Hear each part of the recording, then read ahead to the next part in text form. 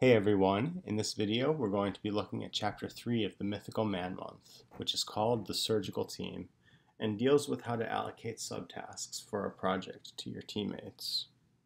The first part of allocating tasks is recognizing differences in the ability levels of the people on your team.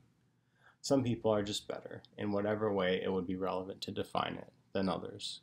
And beyond ability, there are differences in interests that people should account for when assigning tasks to the extent it is possible so that everyone is engaged in problems that stretch and compel them. The author talks at some length about the concept of a 10x programmer, or someone who is 10 times as productive as an average engineer. These quasi-mythical people are hard to find, harder to hire, and hardest to retain in the industry. The preoccupation with highly productive engineers suggests that one is best off employing the minimum number of 10x engineers as possible to complete a project, thus minimizing communication friction and having only superstars in your orbit. The problem with this is that small teams, say 10 engineers for example, of superstars are still slow for large-scale projects. Despite being amazing, they can still only do so much in a day. That aside, there is a lot of domain knowledge to be grasped in a single corner of a large project, which precludes performance on that theoretical highest level that the 10x engineer is capable of across multiple corners of the domain. So, when creating teams for large-scale systems, what is the wisest composition of engineers? The book offers an example from a man named Harlan Mills. In short, Mills' proposal suggests this, that the segments of a large-scale project should be handled by teams organized like a surgical team, where each person has an intentional role rather than a team of hog butchers, where all the roles are essentially the same. We'll get to each role individually, but here are all the titles: surgeon, co-pilot, administrator, editor, secretary, program clerk, toolsmith, tester, and language lawyer. The surgeon is the lead developer. This is the person who makes the specs, who write the code, who is the 10x developer, who has extensive knowledge context for the project to run well, and who does the tasks we associate as programming, as well as creating documentation. The co-pilot is the surgeon's right hand. This is someone who is able to do any, or at least many, of the main parts of building that software that the surgeon is responsible for, and is available for consultation as the surgeon is designing and brainstorming what the final product would look like. The administrator is someone who handles ancillary tasks like the arrangement of the rest of the people on the team, probably managing Pivotal Tracker or Jira Tracker stories, interfacing with the rest of the organization, and so on.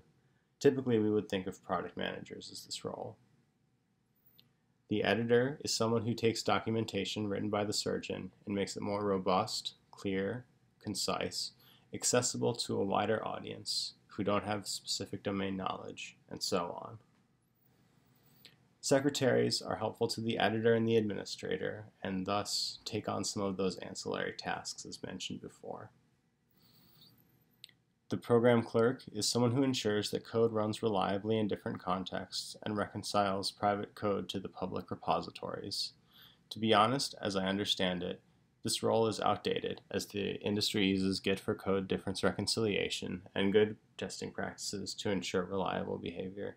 And incidentally, the toolsmith is also out of date, so I'll pass over that one as well.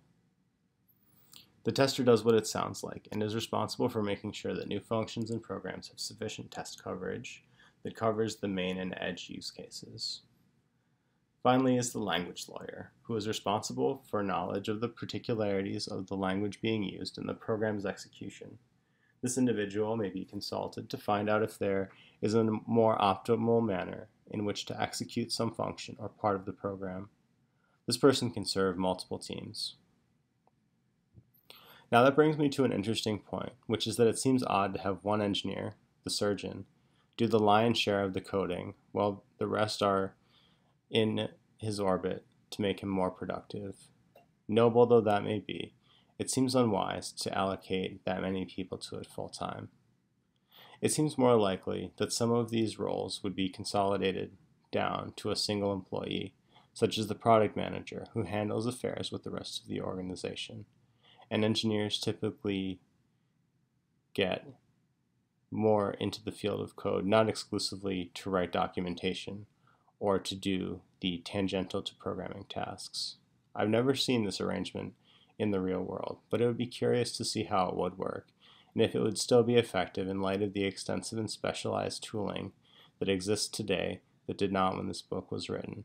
I suspect that purely by virtue of the tools we have now that didn't exist in 1975, it's much easier for you or I to be what would have been a 10x engineer back then. Perhaps the takeaway from this chapter should not be so much in the particularities of the roles and identifying who should fill them, but rather in understanding the comparative advantages of each team member and allocating tasks in such a way that his or her time is more effectively utilized. That's all for this video.